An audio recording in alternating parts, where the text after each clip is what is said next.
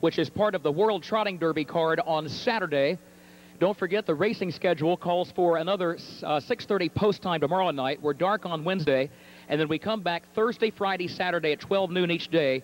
Saturday's card highlighted by the $500,000 World Trotting Derby, and the supporting undercard will include the $50,000 Shawnee for 2-year-old trotting fillies. This is the first half of the Daily Double. It's win, play, show, and exacta wagering on the first race. No scratches, no driver changes. A reminder, number 6 wears the trotting hobbles tonight. That's a change of equipment. Let's meet the starters. Number 1, Sugar Donut, is owned by Robert Silberberg of Farmington Hills, Michigan, by Fowlerville, Michigan native Jim Eaton. Jim is the trainer, and Green Bay, Wisconsin's Dave McGee is the driver. Number 2 is Hoosier PEEKABOO, owned by Carolyn Wiley of Glenwood and Mike Perrin of Beecher, Illinois, trained by Irvin Miller, his brother Andy Miller, in the bike. Number 3, Emma Peel, is owned by Dick Baylog's Blackacre Racing Incorporated out of St. Charles, Illinois, trained by John Bootenshane, the driver, Troy, Ohio's Tony Morgan. Number 4, Anita Wind, is owned by Paul and Sue Phillips of Charleston, trained and driven by their former employee, Rick Schrock. Number 5 is Maple Grove Val, owned by Joseph Mullins of Solana Beach, California, by Thomas Mullins of Wauwatosa, Wisconsin, trained by Joseph Mullins. Homer Hochstetler is the driver.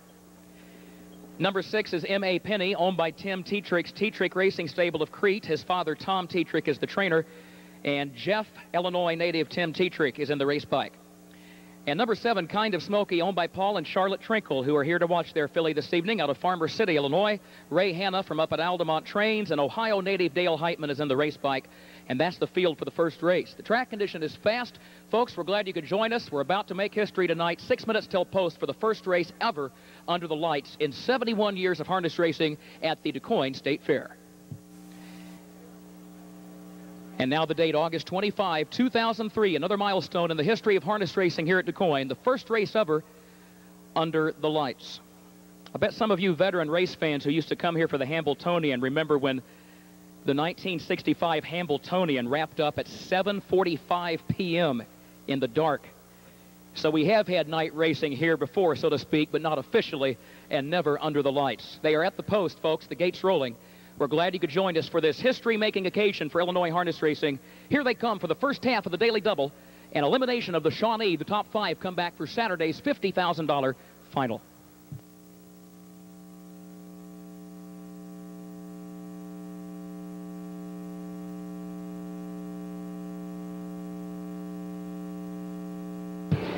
Emma Peel is off stride. The rest are off and trotting. M.A. Penny goes out for the lead, and Maple Grove Val is right there with her. Sugar Donut comes away trotting in third as that field moves into the first turn. M.A. Penny gets the lead up on the outside, but now she's off stride, and that filly has had problems making breaks this summer, and she has made a break again midway on the first turn. Maple Grove Val leads it by 2.5 lengths. Sugar Donut second, 1.5 lengths. Hoosier PEEKABOO is third by 3.5 lengths. Back to Anita Wind. Kind of Smoky is 8 lengths off the lead against the rail in fifth. Long way back to M.A. Penny, and Emma Peel is last. 29-4 for the opening quarter. Here comes Hoosier PEEKABOO moving up on the outside to get the lead.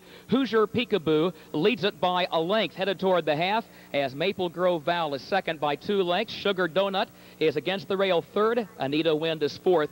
Kind of Smoky is fifth. She's 6 lengths off the lead. It's over 20 more lengths, however, back to M.A. Penny, and Emma Peel is last as they move by the half. Hoosier PEEKABOO is now on top. The half was reached in a minute flat.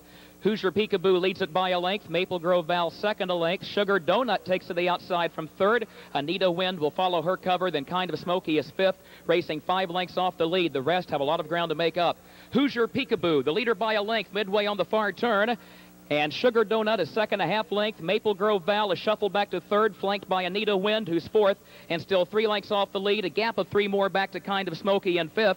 And Hoosier PEEKABOO still has the lead past the 3/4. They were there in 1:30 and 1/5. That double-digit odds here, folks. Hoosier PEEKABOO is the leader by 3 lengths, turning for home. Back to Sugar Donut, and then Anita Wind out in the center of the track, and Maple Grove Val followed by Kind of Smoky. Inside the 8th pole, Hoosier PEEKABOO by 2.5, 3 lengths clear of Anita Wind, and then Sugar Donut. It is Hoosier PEEKABOO drawing clear by some 6 lengths. Anita Wind on the grandstand side, then Kind of Smoky and Sugar Donut. Hoosier PEEKABOO has won the first race ever under the lights at DuQuoin. Anita Wind was second. It is close for third, either Kind of Smoky or Sugar Donut for show. The time, 1:59 and 3.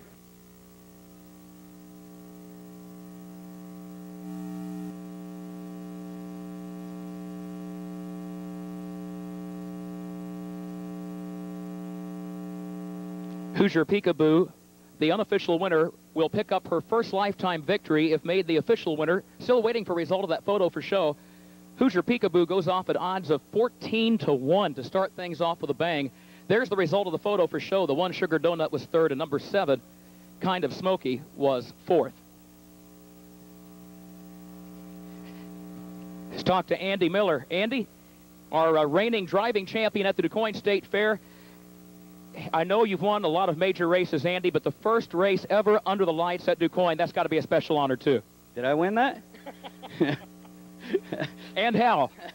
Yeah, it is. It's really nice. I think it's a good deal because it's a little cooler tonight.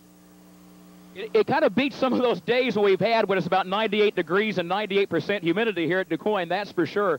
As far as that goes, Andy, you've raced a lot of pari-mutuel racetracks, as have most of the drivers here tonight. I know when there's a lighting system put in, whether it's race car drivers, thoroughbred jockeys, or standardbred drivers, the concern is always glare off the lights and this kind of thing. It's a little bit early to tell here tonight because the sun has not gone away yet. But just coming in here this evening and seeing the lights turned on around the place, did you just kind of stand back and say, whoa? Yeah, because it's something new for DuQuoin, so it's really neat, I think. Good way to start things off. It's always good to start the week off with a win. Andy, congratulations. Thank you. Andy Miller in the record books, folks. He's won the first race under the lights.